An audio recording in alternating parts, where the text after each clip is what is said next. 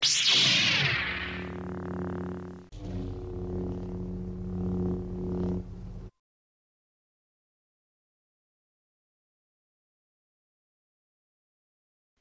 Marvel Future Fight Gamers, VaderG here, welcome back to the channel. Today I was going to do a nice simple video. I was going to have a look at Crescent in Alliance Battle Extreme. I did a video recording earlier this week to give you guys a couple of tips on rotation and getting procs to activate and that sort of thing.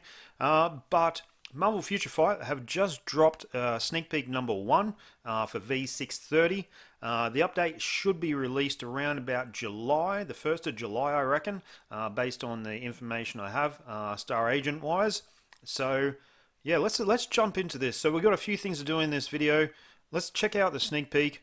Gonna tell you guys how to go into the draw to win, have a chance to win 300 crystals through a voucher. And we're going to get onto a Crescent Alliance Battle Extreme. So, guys, let's jump into the sneak peek and have a quick look at that. I'll put the sneak peek text up right now and then jump into the video.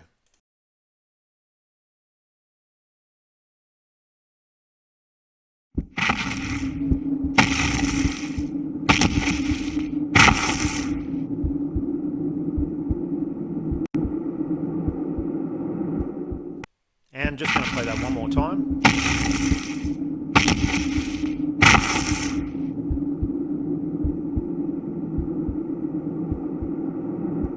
And if we freeze frame right there, we can kind of see a red face, looks like She-Hulk or someone similar to that in the background.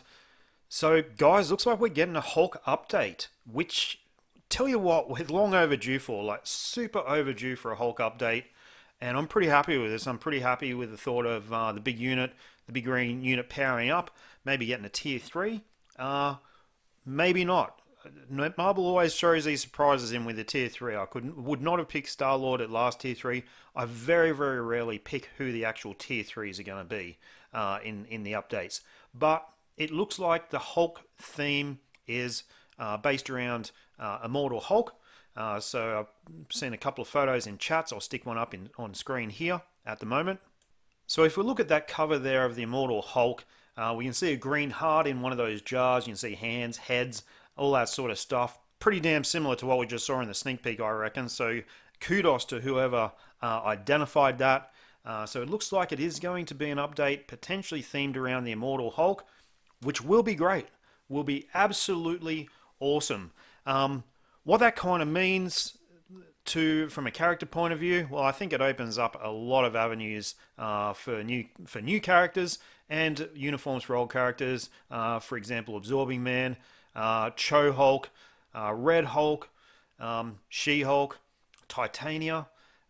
So I had a quick look on Comic Vine and just run through the list of units that are kind of related to the Immortal Hulk series. We'll run through them now. So on the website, what they've done is actually listed the number of appearances by each character through the Immortal Hulk series. So we've got Hulk, obviously, 33 times. Jackie McGee, 22 times. Betty Ross, the love of Bruce Banner's life, 16 times. Dr. McGowan, 16 times. Rick Jones, 14 times. Doc Samson, Gamma Irradiated Friend. Puck, 13. General, 14. One of the biggest threats to Red Hulk. Sasquatch, who looks like a pretty cool unit. Absorbing Man, we can see Absorbing Man there with a different look. One below all, the opposite to the one above all. Minotaur, Iron Man, Titania with certainly a different look. Bushwhacker, certainly sounds pretty Aussie. Bushwhacker. Carol Danvers again. Zemnu, Brian Banner, Delphire, Thunderbolt Ross as Red Hulk. Amadeus Cho, who we have in game at the moment. Dr. Clive, hopefully not another Captain America uniform. She-Hulk only 2 times. And then we get back down into Black Panther, Thor, Metatron, which sounds like Megatron, and Ghost Rider Robbie Reyes. So there's a bunch of units who could actually come into this update. And that is, if we got the assumption right that this is an Immortal Hulk update. So guys, to go into the draw to win one of 20 crystal vouchers worth 300 crystals each, Let me know. Who are you most interested in seeing in this update? What would you like to see out of this update? I mean, is it just as simple as we want Tier 3 Hulk after all? Or, you know, do you guys want to sort of add some complexity to it? Are you interested in seeing different characters come through this update, through the Immortal Hulk update? What do you think about in general? Comment below with your line ID or email address, and you can go into the chance to win one of the vouchers.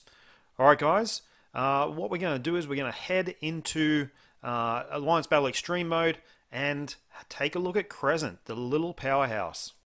Alright guys, so I'm probably a bit late to the Crescent party. I stuck with Minerva, I feel like, for maybe a little bit too long. Here's the stats of Crescent in team with She-Hulk League. Looking at crit damage here of 194%, so just under, but that's no big deal because she actually picks that up from her 5th skill.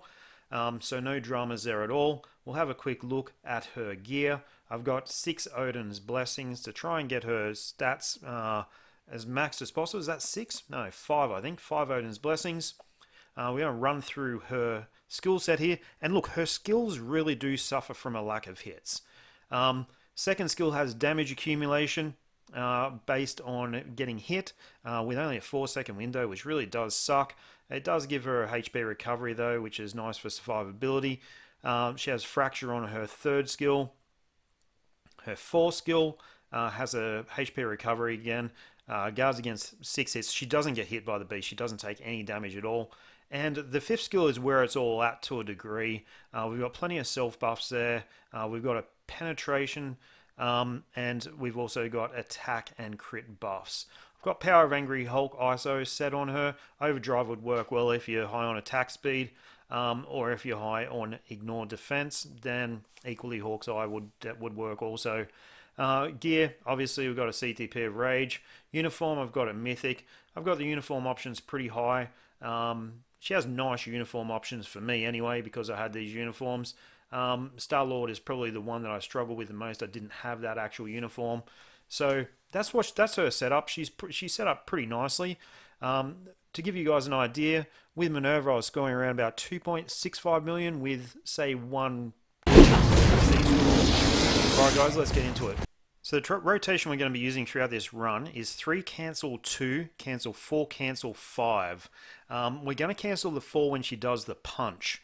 We're going to let the 5th skill run a little bit on the first section of the rotation. Then the second section of the rotation is 3 cancel 2, cancel 1, cancel 4, cancel 5. Now the timings of the skill cancelling is super important to ensure that we actually get the proc where we want it to, which is on the tier 3 skill and also the 5th skill.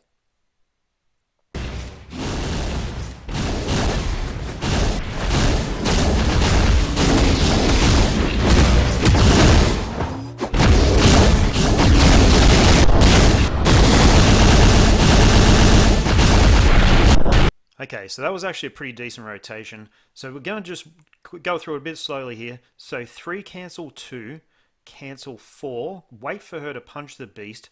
Then we're going to cancel on the 5th skill. We're going to let the 5th skill run on this very first section of the rotation. Now this second part of the rotation, we're going to freeze here. This is the most important from a timing point of view. So we're going to do 3 cancel 2, cancel 1, cancel 4, punch 5. Now there's a temptation to instant cancel the 5, but we're not going to do that. We're just going to let it run for around about half a second and then cancel in 2 skill and tier 3. And it aligns the proc just by letting it run just that little bit further, the 5th skill and the 2nd skill, so just before the tier 3, so this one, let that run a little bit, and the 2 skill before we hit the tier 3, just let it run, and it's going to help align the proc throughout the run. Alright guys, that's it. That's my tips and hints. She takes a bit of practice. She's definitely worthwhile using. Increase in score around about, I don't know, probably 300,000 to 400,000, I reckon, with equivalent builds. It's probably that much, actually, once you get used to using her. This is a nice run where I had some nice proc alignment throughout and was my top score. So that 5th skill, a little bit, then 2nd skill, just a little bit, until we're sure we get the proc on the tier 3. Alright, guys. Thanks.